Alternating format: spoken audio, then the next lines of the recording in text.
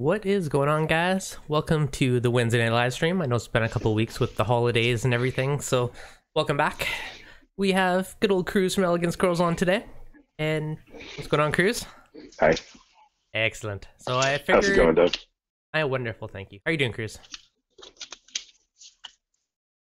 Perfect. Excellent. Doing good. So, yep, doing good. So I get asked a lot randomly, should I go bigger tank? Should I go smaller tank? Like it seems to be, if you've never had a tank, for instance, it always seems to be one of those questionable things. Do you go big or do you go small? So I figured that'd be a good topic to dive into today. And there's two very different kind of schools of thought on this one. The old school thought, which a lot of people say bigger is better. So I'll go throw in the comments. So if you go big, you have stability on your side. So a massive volume of water, it takes a lot longer for something to affect. Now on the flip side, if something does go wrong, it takes a lot more to correct it. So it is definitely a trade-off in that aspect. Yep, absolutely. Yeah. I know. So in my past, I've done multiple size tanks for a lot of customers.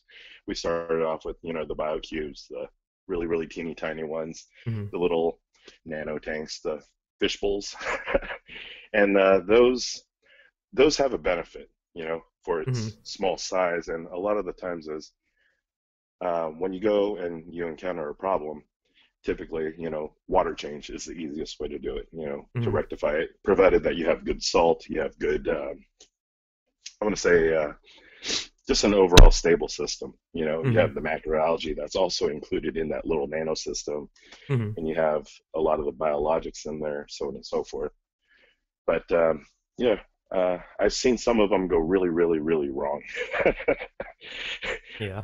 Where you decide to switch over to a new salt, and that little bit of a water change, what we would consider little, because you and I are playing in the 100, 200, and 300 gallon tank systems. So like even I want to say a 3 gallon for a 5 gallon system or a 10 gallon system, the ratio is significant. So you could destabilize a lot of things, especially one of the ones being with the RO system. You get a lot of the water. The RO water is devoid of a lot of oxygen, a lot of gases. It pushes a lot of the nasty stuff out of the water, which includes degassing of all the necessary gases. So what ends up happening is, you could actually deplete your oxygen levels rather rapidly during a small water change, or I want to say, a couple of gallons, and it would be just enough to tip it over. I've never considered that one. That's a good one. Yeah. Okay, so one thing I want to touch on, you talked about changing salts. Now, that's another question I get asked a lot. Like, it's surprising how many people ask how to change salt. Slow is always steady. You don't need to magically take out all your water and magically replace it. There's no benefit to doing that. You always want to go slow. So literally just start using the new one and just doing your regular water changes. Now I wouldn't be doing like a 50% water change. I'd be doing a little tiny weekly water change and slowly do it over time. So no abrupt changes with salt, just slowly do it with your water changes. Yep. Now with the Nano, large water change is relative. I know on my 20 gallon little Red Sea tank, I would do one bucket, so 5 gallon water change. So it's 25%. And just doing that one bucket water change literally is like the only thing I've done on that tank. Like, it has a doser, yeah, which I've slack on testing, so hopefully it's still good. But that one bucket water change has kept the tank super happy. So in that aspect, I think nanos are super duper easy. By the way, I like your background with the sharks. Oh, thanks. That's awesome. Fish are friends, not food. Yeah, exactly. Unless you're at a sushi restaurant, then it's questionable. Absolutely.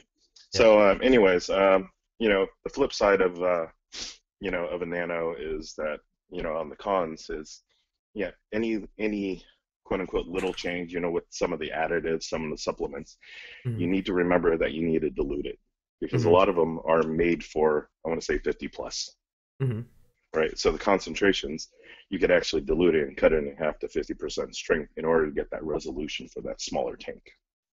Does that make sense? Yep.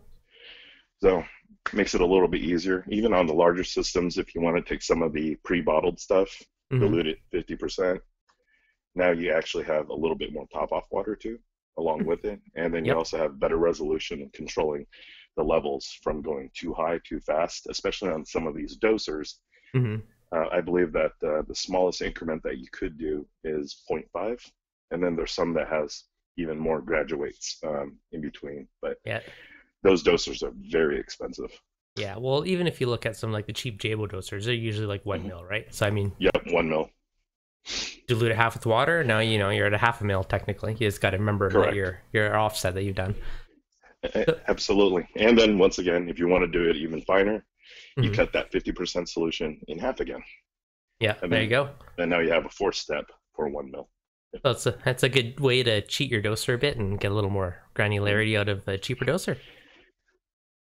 Absolutely. Good. So what do you think? Do you think Yeah. it's easier to maintain a large volume of water or a small volume of water?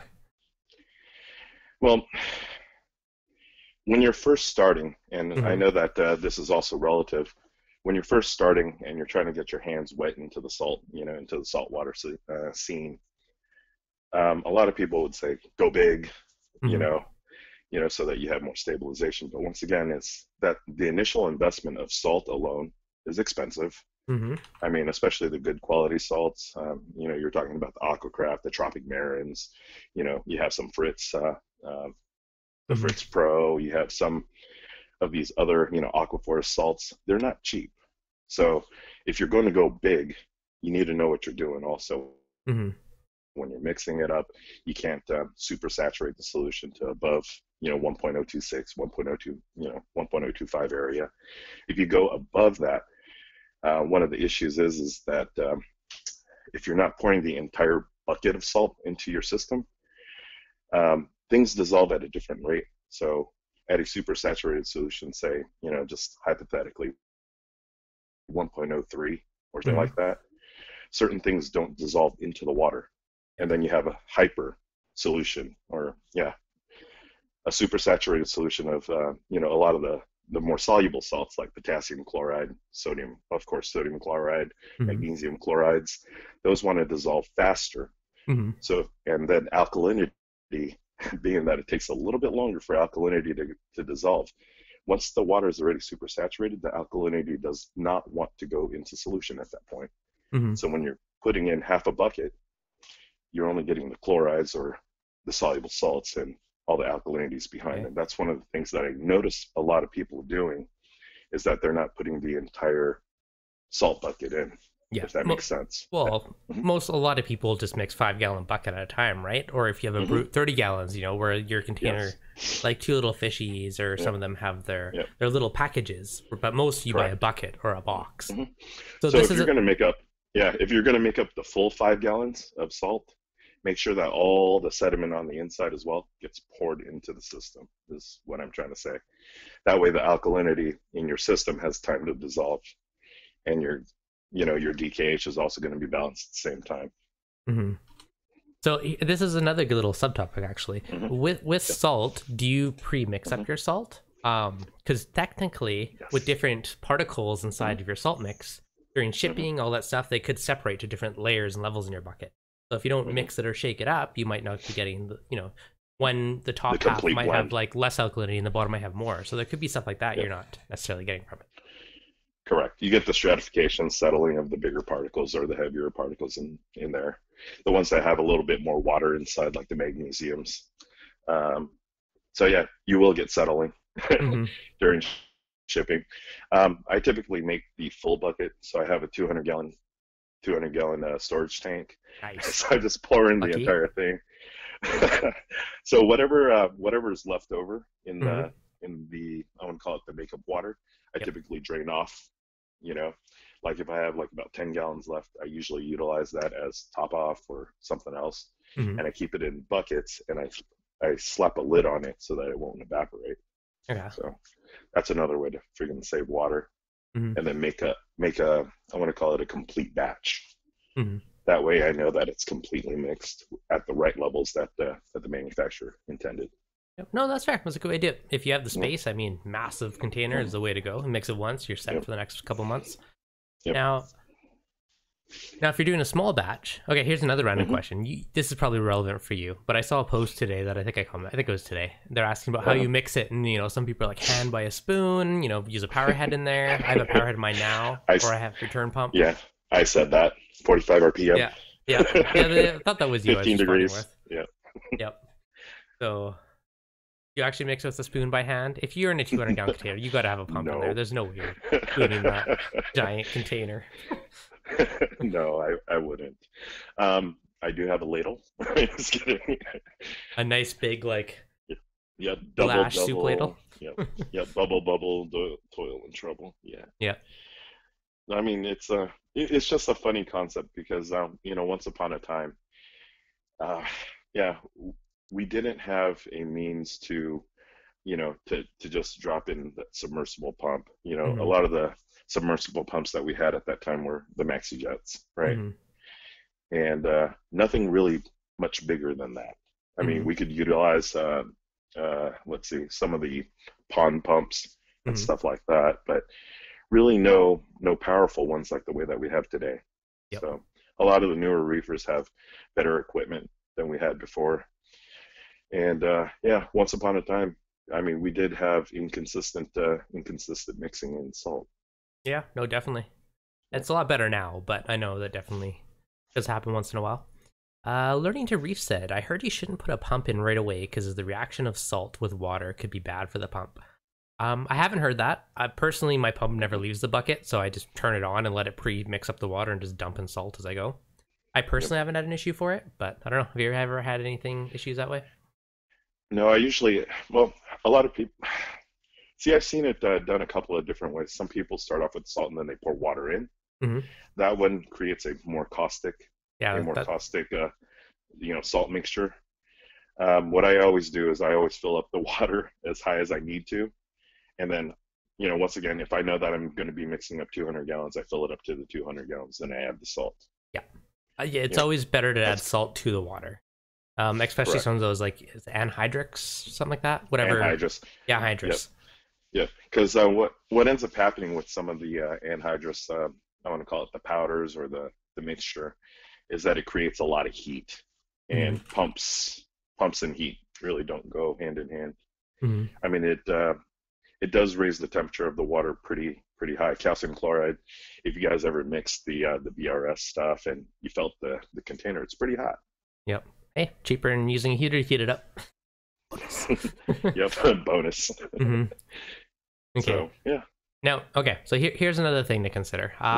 If you small tank versus big tank, I know like the whole apartment reefing's a lot more popular these days, so a lot of people have smaller tanks, and I honestly think small tanks are pretty darn easy to maintain. Is if you do a weekly water change, like a 1 bucket water change, I mean your tank's gonna be pretty darn stable. It's gonna account for most things. Usually, if you're going acros and branching corals, you're still gonna need a doser. So I would still advise doing that way. If you're doing a softy tank, I mean, water change is all you need. Now, well, one of the biggest things about having a smaller tank is, do you have sufficient nutrient removal? Because a lot of the smaller skimmers, not so efficient. The refugium areas are really small. It's not really geared up for, like, I want to call it a higher maintenance type of corals or a setup. I've seen some that have, I mean, you've seen systems, little nano systems, 30 gallons or less, and they have an Apex, which costs, thousands and thousands of dollars running a very, very small tank. Yeah, it's I mean, it seems like a little bit of overkill, for kind of like what you're saying is if you're maintaining and you're doing water changes religiously, and you know exactly what salt mixture it is, you do, pre-testing of the makeup water before you actually add it in, you're pretty much safe. So, all these systems, the sensors, is it really necessary? I mean, in my opinion, the ROI isn't quite there. The yield of how much coral that you have versus the amount of, I want to say, expensive fish that you also have. I mean, the Yasha goby is pretty expensive for the size, and you rarely see it in a large system. So I try to stay away from those smaller fish in a large tank. But wait, why do you say that? Just because you never see them? Or Yeah, why? Okay. you hardly ever see them. Usually in a big, in a big 300-gallon tank, and you have a lot of rock work. Mm-hmm. Um, they would typically, and with my luck, they would always go in the back of Yeah, a rock structure, where I that's can't fair. even see them. And then I Mm-hmm. could hear the little clicking shrimp and everything else, and they're on the backside of the tank. So, Mm-hmm. is it really worth the investment at that time? But in a nano system, having the three sides, very, very close, the rock work all the way to the back, and you have, I want to say, limited real estate for those fish. It's easier to see those the tinier organisms in those smaller tanks. That's actually one thing I appreciate with the Nano. I like finding the micro life Yeah. because you little sexy shrimp, little Hmm. tiny crabs, like little creatures. The more you look at, you just find Yeah. more. But that part is Yeah. fun. Yeah. Um, Absolutely. I did have a flaming prawn goby once that was like this big. It was so tiny, and it was like you'd see him like once every few weeks if you're lucky. Like he was so elusive, but super cool. So the tiny tanks are fun, and I do find them really easy as long as Yep. stick to a regular water change. And literally, personally, I've not had an issue by doing that. Okay. Yep. Absolutely. Regardless of the tank size, Mhm. automatic top off important. Yep. That's one thing I'd 100% recommend. Yep. Nano tank or big tank, regardless, make sure your water stays stable. Especially in a nano, actually, it's probably more important. That Yep. and Absolutely. heater controller. Two things. Do you need a controller? No, Mhm. but those two things I would invest in. So heater failures. And there's Yes. actually a third. Yeah. But wait, there's more. Okay. There's also a third in yes. It's also oxygenation. In the smaller tank, you don't get enough oxygen exchange. A lot of the times, there's just not enough surface area for the degassing, and a lot of the all-in-ones, they don't have enough. How do you say it? Surface They're agitation. pretty much enclosed. Does that make sense? Well, Correct. if you have one with a like lid, if you yes, have good air for sure. quality, Mm-hmm. yes. Mm-hmm. Yep. Okay. So I'm referring to the BioCubes, the JBJs, etc. Yep. So you need to have the skimmer plumbed out to fresh air. Mhm. That's always a good one. Yep. And make sure that you don't go cheap on the skimmer as well. Now, if you I've don't, run into so many people. Yeah, go ahead. now if you don't have a Oh, skimmer, Mhm. just make sure you point your power head at the surface more, or your return pump little nozzle, point it more at the surface, because all that surface agitation is going to promote gas exchange, which is very important. Yep, correct. So, And just make sure that your CO2 inside your house is less than 600. how Good is fresh someone air. going to measure that? Oh, there's I noticed that there was CO2 quality meters on Amazon now. Really? You could buy them for about $115. That's up there. Peace of mind. Most people aren't Peace going of to buy mind. that. I'm curious though. I'm curious. I mean, Yeah. they bought the Apex for the for the nano tank. Well, that's hardcore. That being Yeah, said, I I had know. the e-curl control on my Nano, so I can't talk. Which is now in my lagoon. Nice. But yeah, surface agitation, yeah. definitely important. Yep. So what I would do in the smaller tanks or any other tank is just always take a look at your alkalinity versus your pH, and make sure that you're in line. Okay, so explain this. How does someone know they're in line? Well, typically, I would say at a typical alkalinity of around 8.2, you should be easily getting a pH of about 8.3, 8.4. Okay. At what alkalinity? 8.2? Yeah, 8.2, 8.0. You could go all the way down to 7.8 and still be able to hit the pH of 8.4, provided that gas exchange is good. So if you have a standard issue alkalinity, so I'm going to just say between 8 and 9, because that's a good range to be, because you're kind of in the middle of the range, then you should be able to hit a pH of 8 or higher. That's a good way to judge it? Yep, absolutely. If you're below that and you're having a hard time getting above the 8, then you know you have some CO2 issues. Okay. And at that point, make sure that you could run a fresh air line to a skimmer. Don't try to pump in, don't try to utilize the indoor air as gas exchange at that point. A good way to test this, if you haven't done it, open a window for the day and see how much your pH rises over normal. If you see a big boost, then you know your house is full of CO2. Old houses back in the day, not very well sealed. You had some pretty good inside-outside exchange. New houses are like bubble wrapped and saran wrapped and everything else, so it maintains a lot more of that if you don't have good air recirculation or exchange, I guess. So good way to do it. Absolutely. Yep. So, let's see, large tanks. Yep. Okay. Yes, you have more fish, whatever you want. Yeah, more You can fish. have as many tanks, Yep, many as tanks many as you tanks as want. you want. Yep. Yep. All Uh, that space. I personally prefer long tanks. I've seen mhm. like stubbier and tall. I think more fish room or lengthwise is to a Yep. lot more to work with. Yep. So, well, not only that, but when a lot of people go big, they also go deeper, right? Hmm. So you have to also take into consideration that a lot of these smaller LEDs can't penetrate all the way through that light. You need more powerful lighting. There's still the metal halides. You have the newer LEDs that actually are the cannons that could actually penetrate all the way through, but then your spread becomes limited. So when you're going with a deeper tank, you have to worry about what your par is, what kind of corals, what kind of livestock that you're going to actually contain, in Hmm. that. Especially if you're not utilizing, like, say, a greenhouse, like the way that Than does, or Hmm. the way that, some of these public aquarium utilize solar tubes to actually get the light into those coral tanks as well.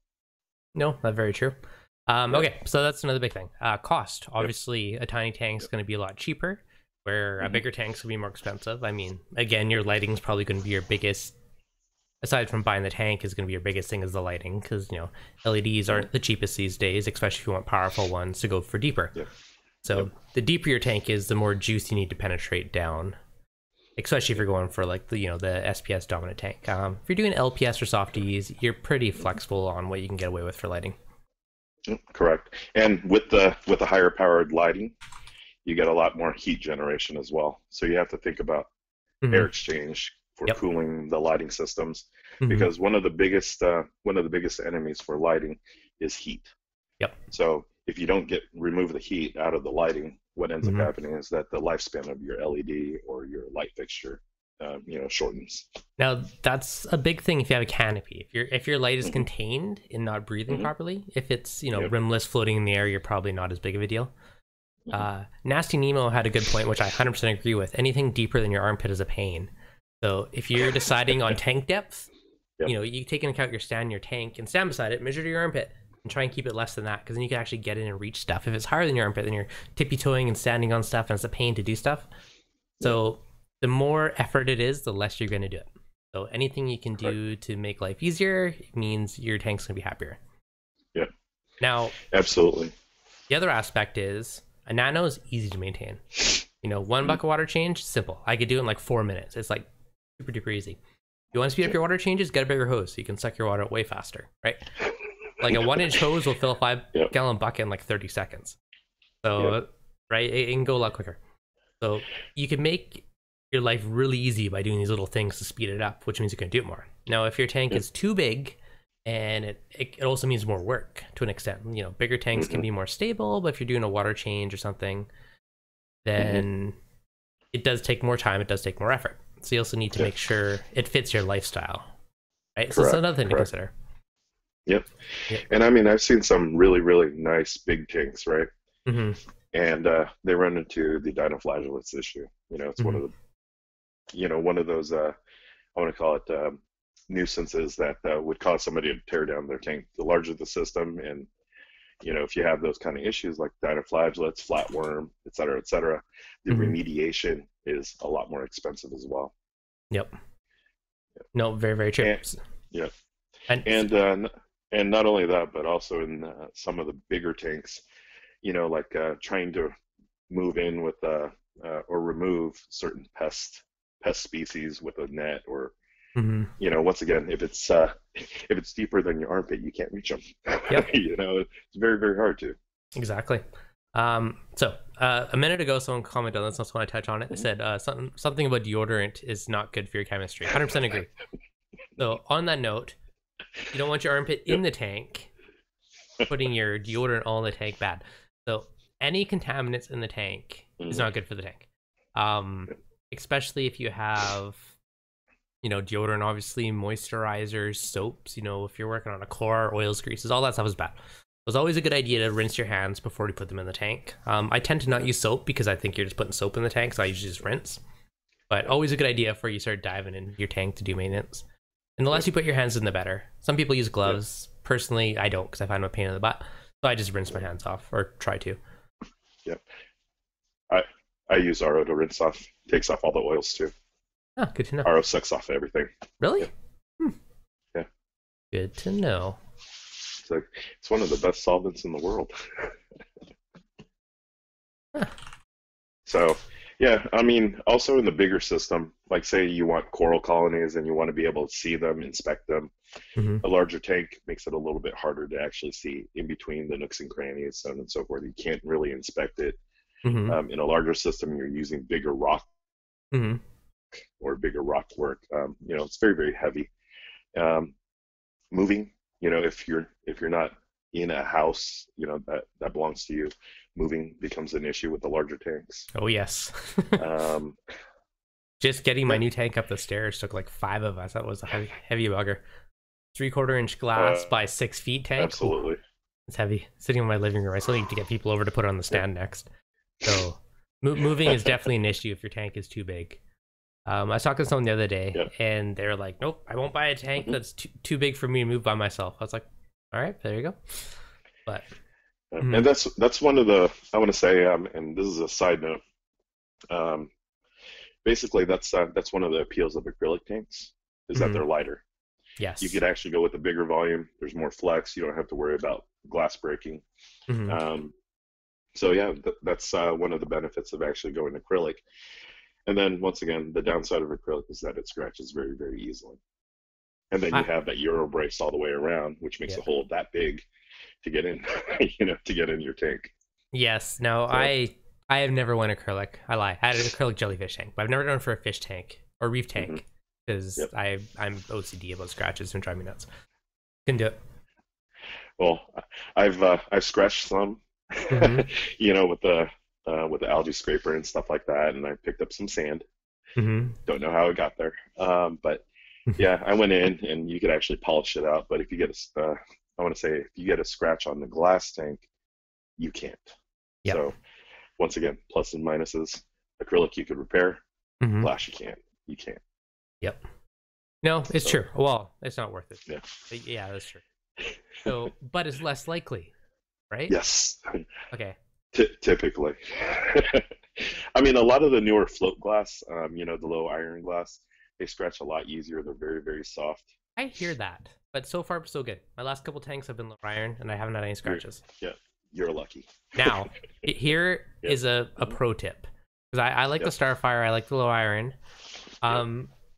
It's on the tank, I can't reach it, but the flipper cleaner, hands down, one of my favorites because it's super thin, good magnet. Now, they'll probably kill me for saying this because they want you to use both sides. I only ever use the razor blade because you have the strip of razor and two little nubs, which is Yep. not a lot of surface area for stuff to scratch. And usually something scratching is either one, you have a rusty blade, or two, you capture sand or something between the magnets and the glass. That's what scratches. But when you only have that tiny slit of the razor blade and the two nubs, there's very hard to scratch stuff.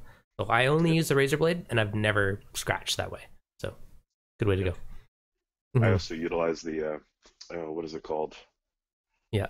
The Velcro, the hook part, to actually Hmm. do a lot of the scrubbing as well, Yeah. even on glass tanks. And a lot Hmm. of people they're like looking at me with the little teeny tiny um, Velcro scrubber, and I'm like cleaning the entire freaking glass with it because I also have OCD, and Hmm. I'm like, oh, I Yep. need to get around and really, really hit a lot of the corners and the edges, and it's funny. Yep. They just watch me. That's funny. Okay, Pure Fish Girl. It's hard for us Yeah. short people to get that first under on our armpits. The tank would only be 12 inches deep for me. The new tank is 20 inches high. I'll have to dive in there. I was just laughing. I said, take a shower first. But yeah. Okay. One of the tanks I filmed Yeah. the other day, Brandon's tank, it's Yeah. like 600 gallons, and he like reaches it from a walk board. Like he probably has to go in there to freaking in his shorts to do stuff, which is crazy. Yeah. But yeah, make sure you're not all like lathered up in sunscreen or body lotion or moisturizer or whatever the heck it is before you go in there. So you just want to avoid any type of contaminants getting into your tank, especially on a small tank, right? Because that could be more impactful Yep. on that tiny volume of water. Correct. Yeah. Nasty, well, same here. I So don't use also the other with the side. larger tanks and the larger. Yeah. So yeah, with the larger tanks, you have larger rocks. Just be very, very careful when you're setting them down. Make sure that you Mhm. have enough, I want to say padding on the inside where the rock actually hits the glass. Mm-hmm. Because I've seen a number of catastrophes where they're utilizing Mm-hmm. these big boulders, right? The live rock or the petrified rock, Mm-hmm. and they put them in with no padding on the pressure points. And what ends up happening is that they crack the bottom. Mm-hmm. So Ooh. make sure that you have precautions in places that with the heavier rock and heavier structures. Now, if you do on those, Mm-hmm. good point. I glue the main pieces on mine, like little pieces I won't worry about, but like the main core pieces I tend to glue, Right. or cement or whatever, just so there's not a risk of it falling over and smacking the side of the tank, because bad things can happen. Oh yeah. How do you attach the bottom of the rock? Like, I how do you just support it? free float it. I'll either use a flat piece like the new tank. Okay. A chunk of them I use the Marco base rock, which is one side cut flat. In the past, I use a hacksaw and literally just cut a foot on the piece of rock. Yep. Or if it's one that has little bumps, I'll take a hammer and just smack it and kind of smooth it out so it's fairly soft on the bottom. Yeah, and the weight is spread out over a larger. Yeah. And absolutely. the other thing I've done is used a bit of like reef putty or cement to make a foot for it to kind of like spread it out and give it a little base on the bottom. So there you go. That before too. Nick says rub it on concrete. Yeah, like anything you can do to smooth it out makes it better, right? Hi, cuz. Yeah. So yeah, it's I mean, a lot of people forget about that. They're really, really excited. They're starting to put rock in, and then they forget that all the rocks, I want to call it accumulated weight, push on those little sharp points, and those little sharp points could actually break the glass as well. So, yeah. However, you're going to flatten the bottom, the base rock, flatten out the base rock. Exactly. Reefer on the Fringe is asking, do you balance your parameters as far as elk, calcium, and mag? I don't, like, if you're talking about new salt and water changes, I never adjust it, but I also don't do big water changes. I guess I technically do on the Nano tank, but I usually just do little ones. So I just test my tank weekly. My elk is daily with the Alcatronic. The rest of the parameters I just test weekly, and I just make sure that they're stable on a weekly basis. And if they're off, then I'll adjust, my doser up or down to tweak it to make sure it's pretty stable. Yep. Yeah.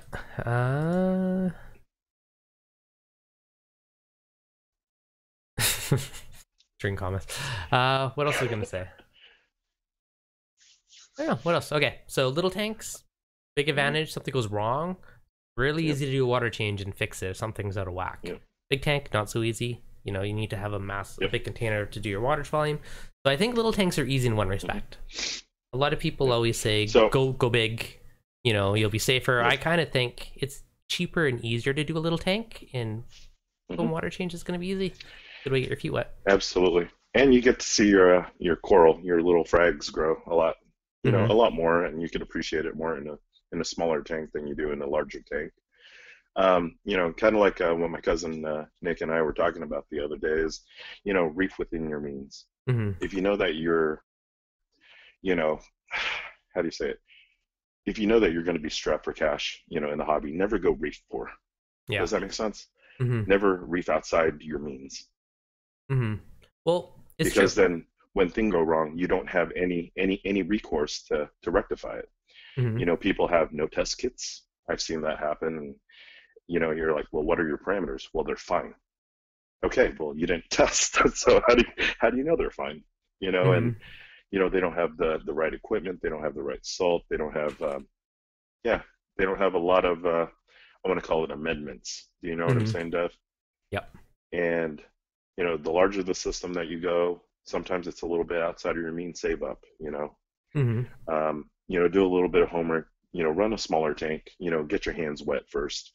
Yep. Kind of like what Dev said is, if you have a small investment, it's a small investment. If you start off with a 300, 400 gallon tank and it's your first time and it's your first tank, boy, you're in for a world of hurt. So definitely reef within your means. I think a lot of people get bug-eyed with the glamour and everything else. Dev makes it looks he makes it look very, very easy to reef. No problems, 100% time. Oh, perfect there's water problems. parameters. No. Perfect water parameters. Hello. Welcome. Yep. Can you hear me now? I can. Okay. Welcome back, Mike. Quick shout out. Probably a Facebook. Probably. Mike, thanks for the $2 super chat. Says, bought both tanks used, save both money, but both tanks cracked. Yikes.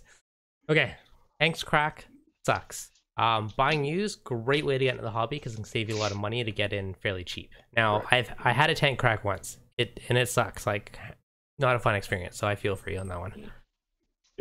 Yep. So Derek was asking tricks to maintain pH in a nano. Go first. Okay, I like to balance to make sure that my carbonates and my bicarbonates are balanced. A lot of the times, people keep on adding in soda ash, which is sodium carbonates, right? And then they forget that the flip side to the carbonate balance is the bicarbonates. So sometimes some of these mixes aren't quite blended together. So yeah, it's something that you would actually take a look at. Make sure that your pH and your alkalinity, if all aeration's good and oxygen exchange is good, that if the pH can't make it up, that maybe you might have a bicarbonate issue. And then the only way that you could actually balance that is with basically the two-part balling, or the carbonates, bicarbonates, and then also the borate salts. Does that make sense? It's a little bit more into the chemistry, but at that point, I'd like to, kind of like what Dev was saying before, if you're in a small tank, it's easy to just do a water change, and then you don't have to worry about that because the salt typically is balanced. In a larger system, you have to learn a little bit more chemistry because you can't do those water changes that easily. So at that point, you start taking a look at your bicarbonate level, your boron levels, and also your boron affects carbonate pH levels. And you start balancing it out. Boron affects pH. Boric acid. Did not know that. It's what they call borates. Yeah, borate salts. Nice. So, and then CO2 also plays in because it also produces carboxylic acid, which also flips the HCO3 or H2CO3 in, I want to call it a weak acid, weak base buffer. Yeah. So yeah, okay. It's I know that a lot of people don't want to hear the full chemistry lesson behind it, but yeah, it does affect your total buffering capacity.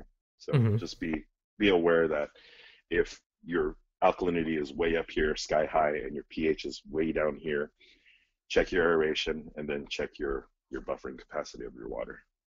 Okay, no, there you go, perfect tip. Mike Coran, both were 32-gallon bile cubes. I feel like the curved glass design is flawed. Yes. I got a 40-gallon Innovative Marine, also used, amazing price bundle. What can I do to keep this one intact? Is your tank curved glass? So usually, first of all, thank you for $5 super chat. Secondly, on the curved glass, so usually what happens is when the manufacturer bends the glass, if they glue it and cure it and it's not fully like 90 degrees, there's a bit of stress pulling on that seam of the glass, and eventually it can crack. Some have theorized it could be because power heads and other stuff just vibrating on the glass could potentially do it. So if you do have a power on the side, maybe put it on the back wall of your tank, not on the side wall. That could reduce a little bit of stress on it. But aside from that, I mean, it's a bit of the luck in the waiting game. It really depends how the glass was bent. I mean, thicker glass is obviously safer, thinner glass is more of a risk. But yeah, any type of vibration. So power head, put it on the back wall instead of the side wall is probably the biggest thing you can do to help prevent it. Correct. So at that point, you also have to choose your power head correctly too. Yeah. Okay, so reefer on the fringe. What's your calcium in elk? So 8.03 is the current elk. I try and keep it. I like around 8.3-ish, 8.5. It was creeping up, so I lowered my dosing, so it's been slowly dropping. So now I might just up it a teeny smidge. But that's been, so I usually keep it in there. 8 to 8.5 is a happy range. Calcium, I honestly haven't tested calcium in a long time. Gotcha. Well, my ranges, I just tested it a little while ago. Our calcium's roughly between 400 and 410. Alkalinity, once again, pretty much spot on with yours. It's anywhere between 8.1 and 8.4. That's where my sweet spot is. And then my magnesium's roughly around 1440. Okay. Okay. And potassium's roughly around 390 to about 410. Okay, perfect. Potassium, I rarely test that. That's a lot of work to test that one. a very slow test kit, Uh, I recall. it's not bad. I have I the mean, while red. I'm doing all the other tests, that one's sitting. Yeah, I've been extremely lazy since I've got all these auto testers now. I love it. I slack on testing now because I got these automations that test like daily and weekly now. I'm Hard to go still so back. old school. I am old school on testing. Did you see? Oh, it's not in here. My newest toy. Hmm. I, I just posted Instagram before the stream, but I got a Dosetronic, so I'm stoked. So it can dose everything Nice. and adjust your levels based on what the elk is. So if it consumes more elk, Sweet. it can up all your other levels and all that stuff and keep it in balance, which is cool. Wow. Yeah, I'm That excited could to be dangerous, though. maybe. So I'm still debating if I put it on the Lagoon tank, which is 100% dosing, or if I put Hmm. it on the Big Reef and use the calcium reactor for like 80% of the dosing, and then use Hmm. the auto talencer to let it tweak on top of it. That way it's really cheap in the Yeah. dosing stuff. I don't know. I'm still on the fence of which tank to use it on, but Well, let us know. Let us know in the next stream what I you will. I decide. will. Okay, a couple comments. What I missed. Okay. So reefers do it deeper.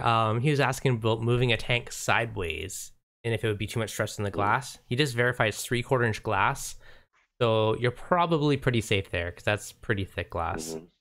Depends on the size of the tank, Yeah. but I think you're fairly safe on that one. 3/4 is tough. Yeah, it is. So Tom Reeferman was saying that he gets boron from Walmart. What is the general use of boron? Like, what is the common? Um, Typically, it's the unspoken balance. It's kind of like magnesium to alkalinity and calcium. How it's Mm-hmm. like the fulcrum of that Yep. little seesaw. Mm-hmm. Boron also does the same with the carbonates and the bicarbonates and kind Yep. of balances them out. Okay. So you have to have a good I want to call it a center point for for the bicarbonates and carbonates to balance against. Mm-hmm. Okay. So David Jones, is anyone familiar? Are two XF350s too much for a 3 foot tank? I believe that's XF. That sounds like the max specs gyre. I'm gonna say that's a lot of flow on a 3 foot tank. I think the 350s are the big one. If correct me if I'm wrong, but that's a lot on a 3 foot tank. correct. So.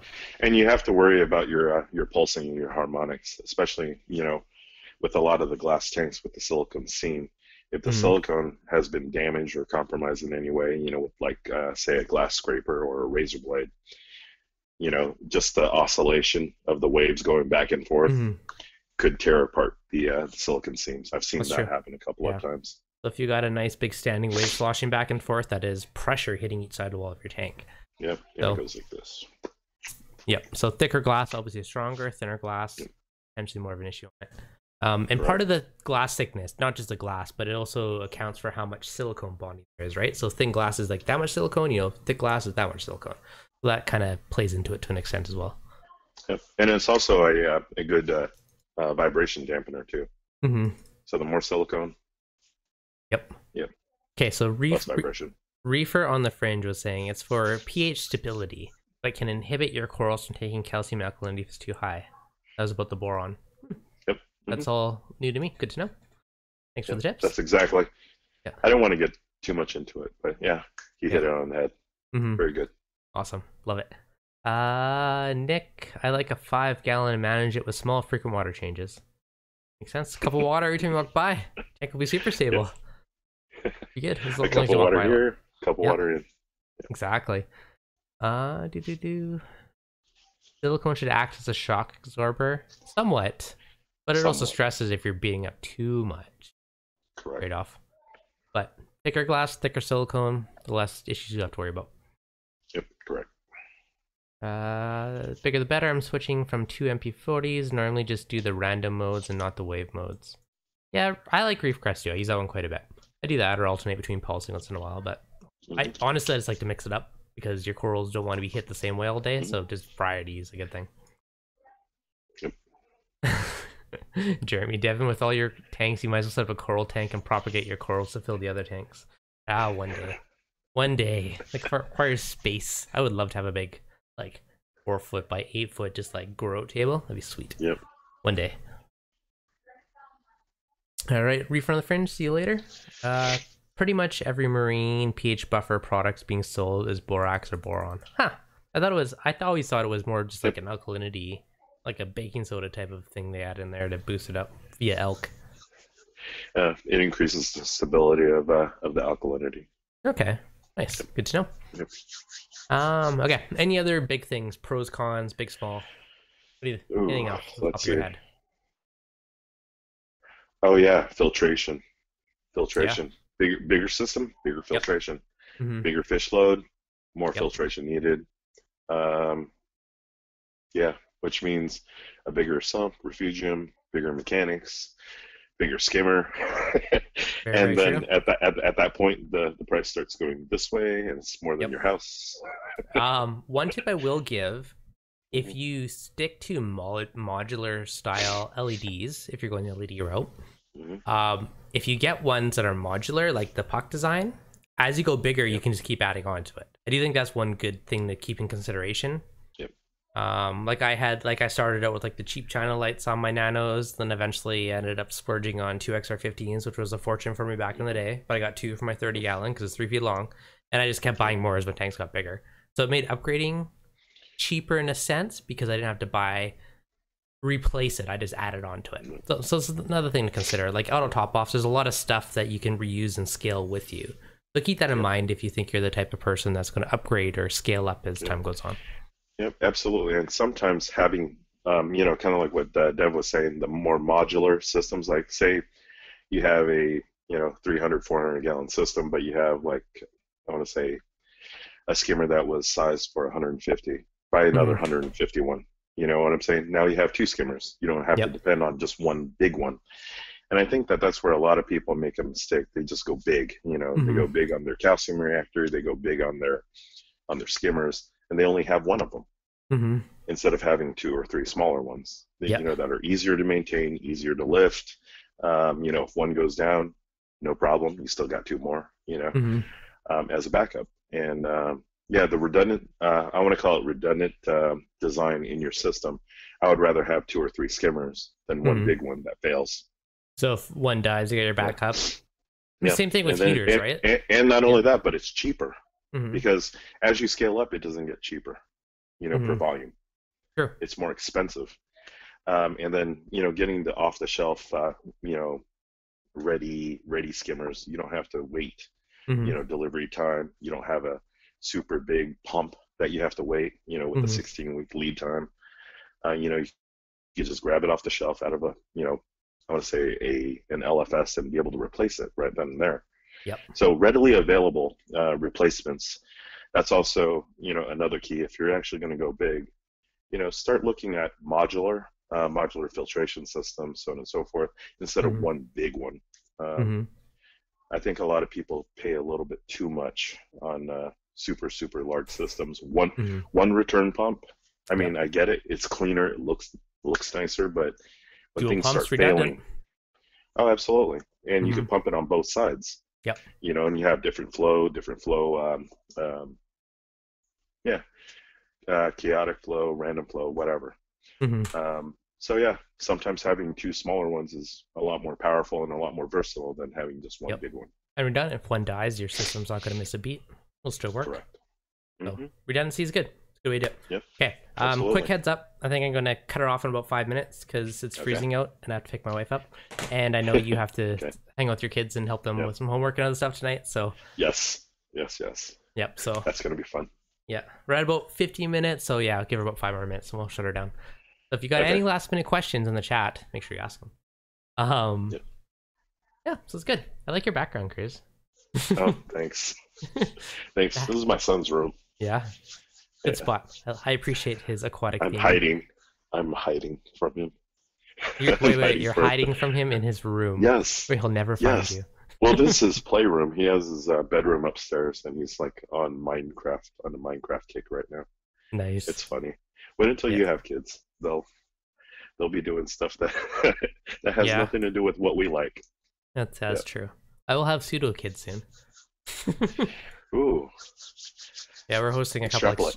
we're hosting a couple exchange students, so Ooh, I'm gonna be nice. like no kids to teenagers. Like, so one of them Awesome. was already checking out my YouTube channel and like the retanks and stuff, so they're all excited for it. So maybe Cool. maybe I'll create a new reefer. It'll be fun. Yep, Awesome. exactly. Tank addicts. How do you feel about canisters on a Nano? It can work. Oh yes, a while ago someone asked about hang-on filters as well.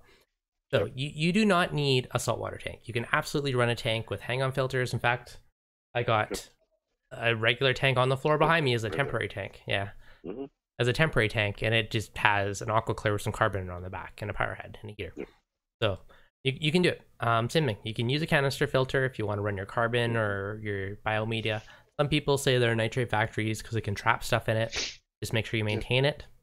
Most people use them temporarily just for maintenance purposes. You could use it as your flow and, could fill it full of live rock. Make sure you clean it out once in a while. Aside from that, it works.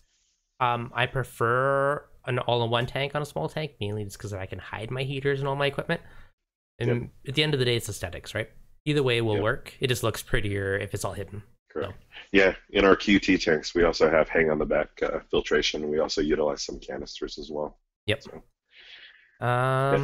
Okay, so fishy business. Thoughts on a 120 4x2x2? So that's ideal. Yeah, it's a good size. Personally, I like them. I would go for a 6-foot 120. That's a little shallower and longer, but that's my personal preference. At the end of the day, is what fits your space. If you have a nice 4-foot spot in your room, go for that. If you have a 6-foot spot, go for that. It's whatever fits your space and looks good in your life. That's kind of what I would always say. And make sure it's a size that's reasonable for you to maintain. Like we kind of touched on that earlier. Make sure something that it's not too expensive to maintain. You can keep up with it. So it's kind of what fits your life, and that goes a long way in maintaining the tank and the tank being successful by you giving the attention that it. Yep, absolutely.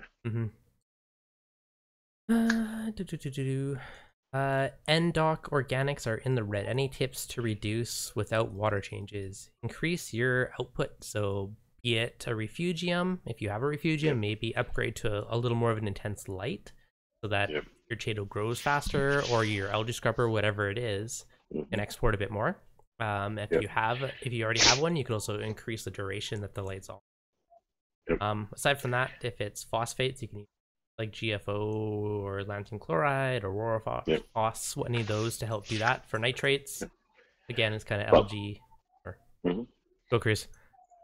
And then there's also the bubbling. You utilize a lot of people utilize bacteria now, and there's been a trend to actually utilize the bacteria as a nutrient export as well.